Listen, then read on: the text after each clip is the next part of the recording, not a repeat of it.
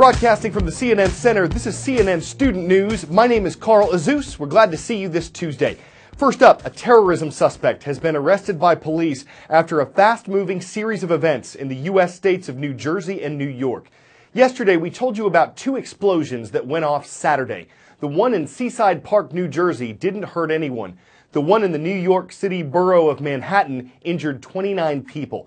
In the hours that followed, police and civilians found several other unexploded devices in New York and New Jersey. Officials say that led them to believe a terrorist cell, a small group of terrorists, was operating in the two states. Also, surveillance video showed a man rolling a duffel bag near the site of the New York City bombing. That, along with a fingerprint and a cell phone found on an unexploded device nearby, is what law enforcement say led to a person of interest in the case. The FBI identified him as 28-year-old Ahmad Khan Rahami, a naturalized U.S. citizen who was born in Afghanistan. He was wanted in connection with the explosions in New York and New Jersey and other unexploded devices as well. A manhunt followed. And as police closed in on his location in Linden, New Jersey, there was a shootout. Two officers were hit, but they survived. Rahami was also wounded and taken into police custody yesterday.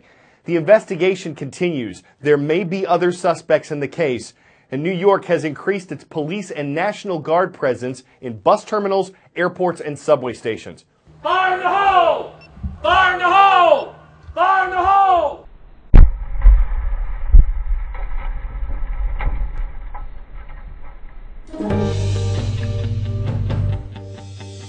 When we go to a scene, whether it's an explosion or a fire, we don't go in with any preconceived notions. I can talk to you and tell you what it feels like, but until you actually see it firsthand, you really don't understand. The training that we are putting on here deals with giving the first responders and the investigating agencies the tools that they need to be able to conduct an investigation. When all the items are sifted and collected for evidence, they're categorized. Are they something that is common use, or if not, they may be part of the actual explosive device? You're collecting evidence, to be sent to the lab for processing that also could give you an idea of what type of explosive may have been used. Once it's submitted into the laboratory, we take all of the information we gather from running it on these different instruments, and all of that data together allows us to determine what the explosive is. In addition to looking for the explosives, we're looking for components. Anything we can link the suspect to the device or the device back to the suspects. The end result is we all want to figure out, number one, is it a criminal event? And if it is a criminal event, who did it?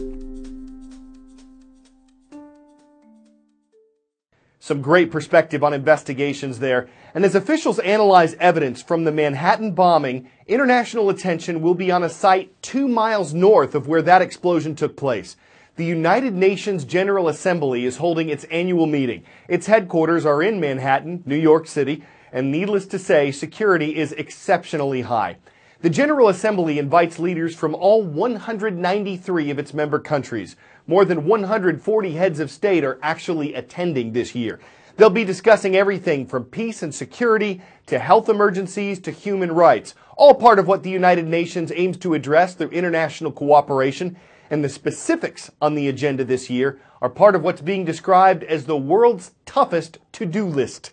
Once again, the world gathers in New York at the United Nations at a time the globe feels like it's up in the air and in a state of upheaval.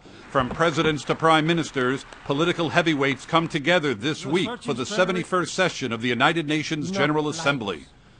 It's the World Cup of diplomacy. It's the Oscars of diplomacy. It's also an interesting fashion week. The speeches inside the General Assembly Hall get rolling Tuesday morning. Brazilian President Michel Temer, who took over after Dilma Rousseff's impeachment, will kick off. By UN tradition, Brazil is always the first country to speak. The host nation, the U.S., follows. President Barack Obama will likely reflect on what was and was not achieved during his White House term. It's the 8th and final General Assembly speech for the U.S. President.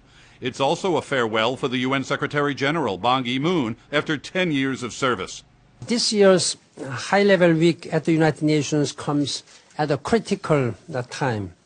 You can expect to hear a lot about several key global issues, including Europe's ongoing refugee crisis, the war in Syria, and North Korea's nuclear test.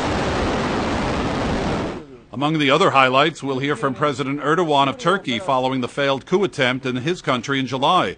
President Rouhani of Iran is scheduled to give his address on Thursday, followed just 3 speakers later by Israel. This year's notable newbies include British Prime Minister Theresa May and Canadian Prime Minister Justin Trudeau, with some high-profile no-shows including Raul Castro of Cuba, Bashir Assad of Syria, and Russia's Vladimir Putin.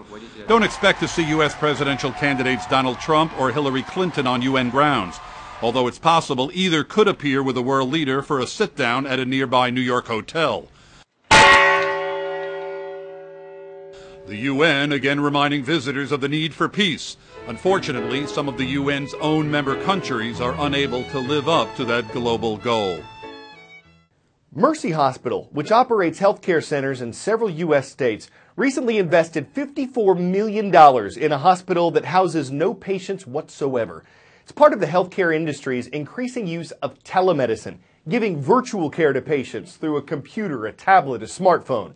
Some supporters characterize it as the modern-day version of house calls, but telemedicine has its downsides. For one thing, some patients are hesitant to trust someone over a screen whom they haven't met in person. If the technology or internet connection is weak, obvious problems there. And some doctors are concerned that if they don't see a patient in person, they may miss something that's wrong. For others, though, telemedicine benefits both the patient and the provider. Okay, it says ready for blood pressure.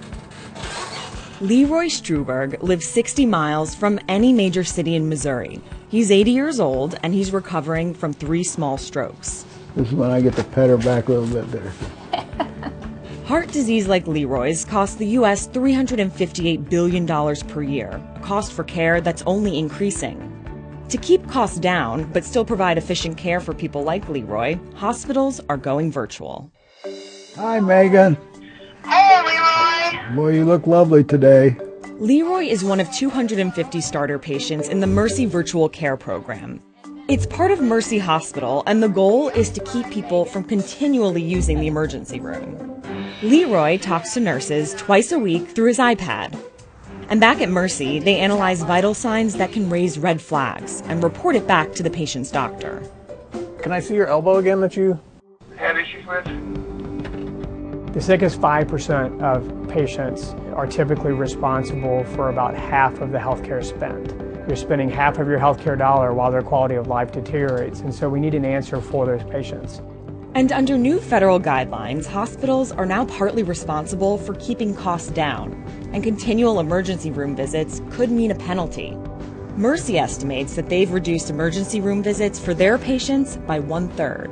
That has been the big rewards to me, and the satisfaction that I got somebody to talk to and to help keep checking me, am I okay?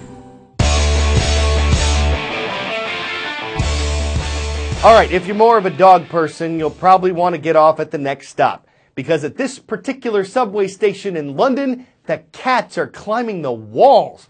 Well, not literally. It's more like a larger-than-life pictorial of cats. Cats on the panels, cats at the turnstiles. This is the result of a crowdfunding effort by a group that wanted cats instead of advertisements. They're hoping it'll get people thinking and possibly adopting a cat that needs a home.